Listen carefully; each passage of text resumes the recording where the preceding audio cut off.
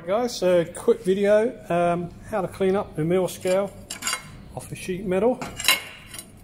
So you got two options. Mill scale is caused when they create the metal in the foundry, so it's just a black horrible coating. You can't grind it off. There's only really, well, you can try and grind it, but all you're going to get is this.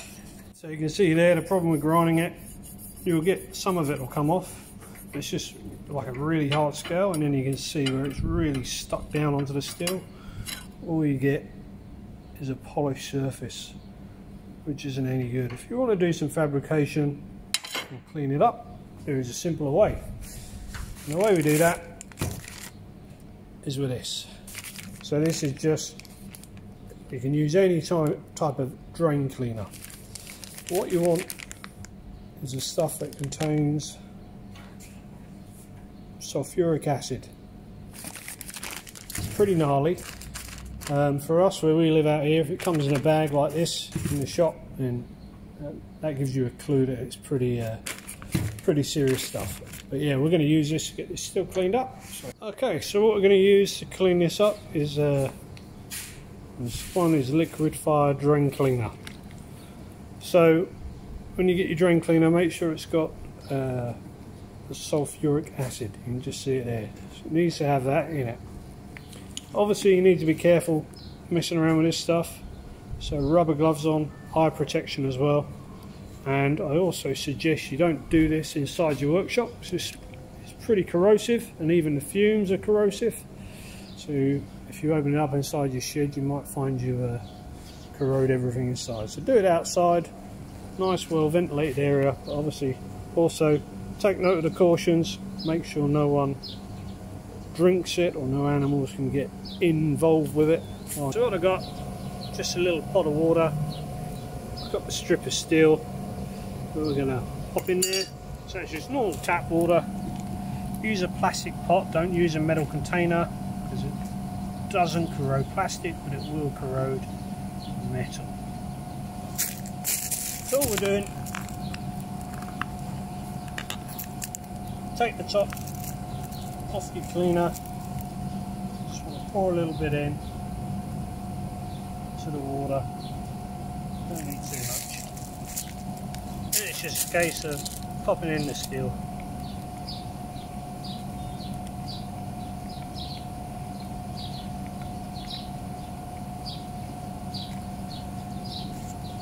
We'll just leave that in there now for 10 or 20 minutes. Let it do its thing. You can see the bubbles starting to come off the side of the steel. That means it's starting to do its job. Alright, so it's been sat in there now about 15 minutes. You can see all the little bubbles forming on the steel. That means it's done its job. So we can take it out now and clean it up. So what I do, obviously rubber gloves on because I don't want to get this stuff on my hands. And then I also give it a wipe over with a wire brush, and we're just going to rinse it off with water as well.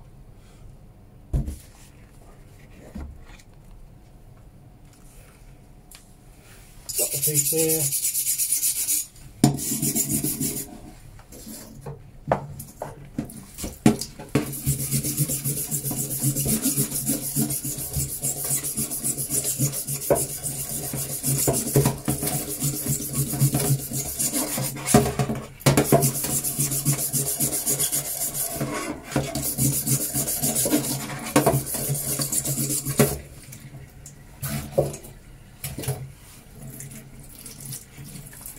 There we go. Just give it a good rinse off. So there you go, you can see the two pieces side by side now. Mill scale, beautiful clean steel to work with.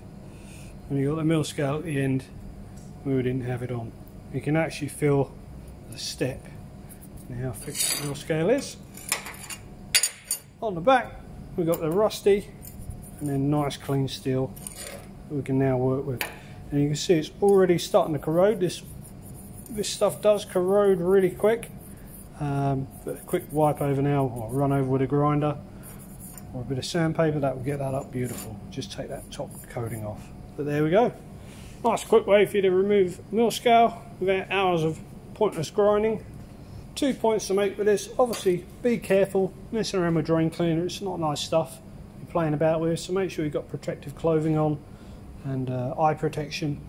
Also, I wouldn't advise using this way of cleaning up steel on something that's going to be structural. You know, for fabrication and brackets, parts that don't really matter, bit of DIY around the house, it's fine. But if it was a structural piece of steel, I'm not entirely sure what this chemical does to the makeup in the steel, so I wouldn't advise that, or at least do some research first before doing it. Hope that helps. Anyway, if you like what we're doing, give the video a like, let me have a comment down below if you've got any questions, and yeah, click on subscribe, follow the channel, and we'll post some more stuff up like this in the future. Cheers for watching.